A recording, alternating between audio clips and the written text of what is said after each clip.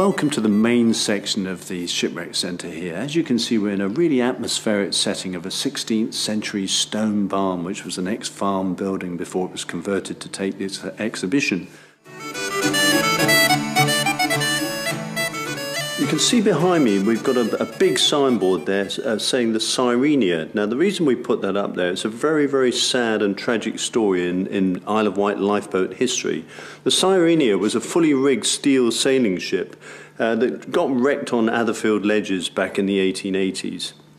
It was a tragic day for the lifeboat community of the Isle of Wight because not only was the coxswain of the Bryston lifeboat lost, Moses Munt, he was lost overboard and couldn't be found in the worsening weather conditions, and he drowned.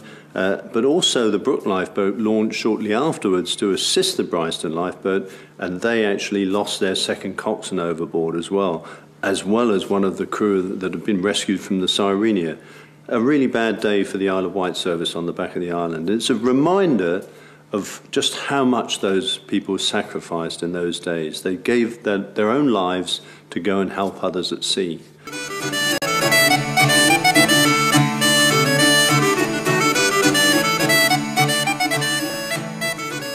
Right, we're now in one of my favourite sections of the Shipwreck Centre here. It's obviously favourite for me because being a diver by trade, it's great for me to be able to have all this old diving equipment.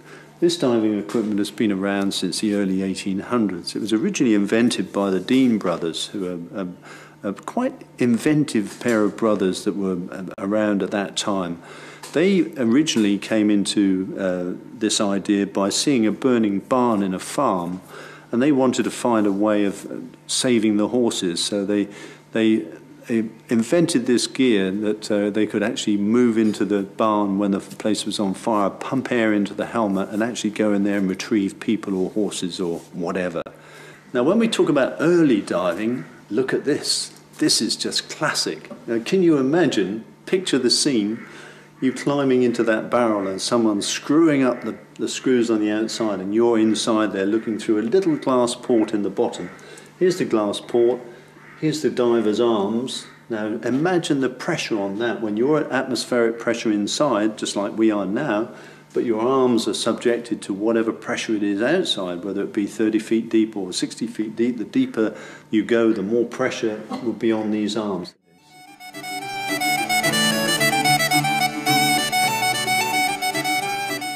Now this display is all about the HMS A1.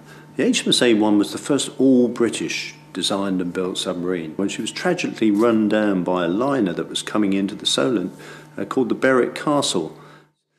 Now as we move on to the next section there, you'll see all the stuff that people dream about, the treasures from the deep, gold coins from different wrecks, pocket watches from wrecks on the Cape Verde Islands. There's just concreted coins where they're all concreted together as they're found on the seabed, where they all layer and it's just almost cemented together by interaction with dissimilar metals. This is part of the Pluto line.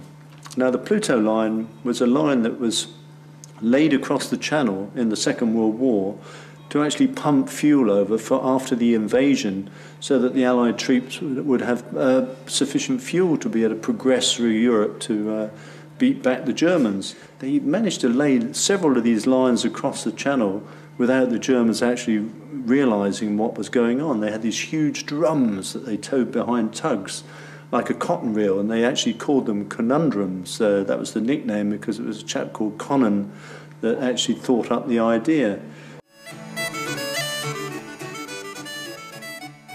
Now, one of the saddest stories we have in the museum here is about a ship called the SS Mendi.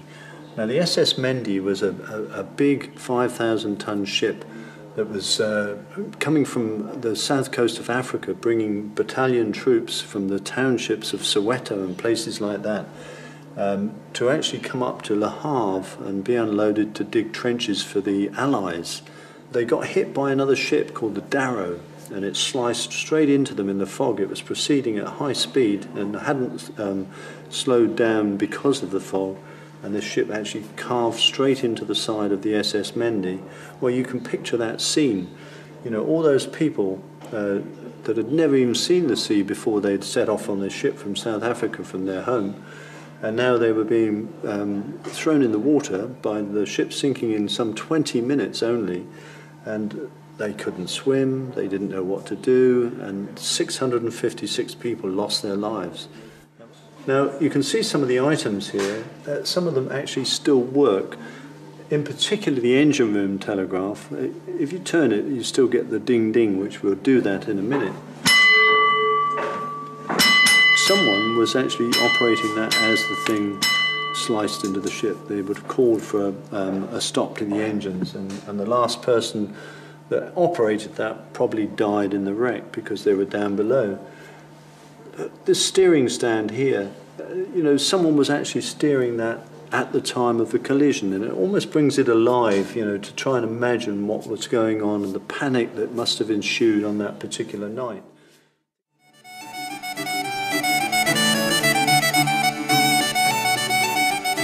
Now in these display cabinets we're concentrating on the navigational instruments. Now a lot of you will have seen the old pictures and films of the old days when these people are on heaving decks, you know, with these sextants and octants and these wonderful old navigational instruments of those days.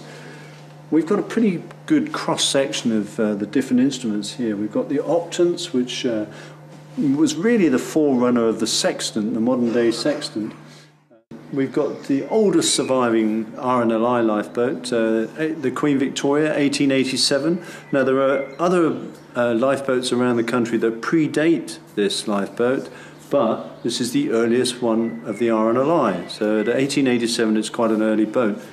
Now this section is great for educational value for school children or anybody that doesn't really realise what items are like actually in their raw state on the seabed.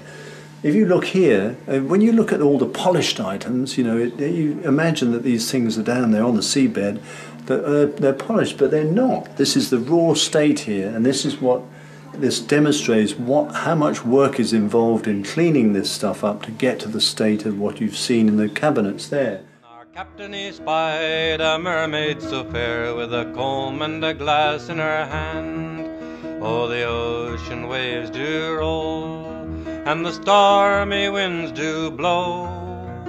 We old sailors are skipping at the top, while the landlubbers lie down below, below, below. The landlubbers lie down below. Then up spoke the captain of our gallant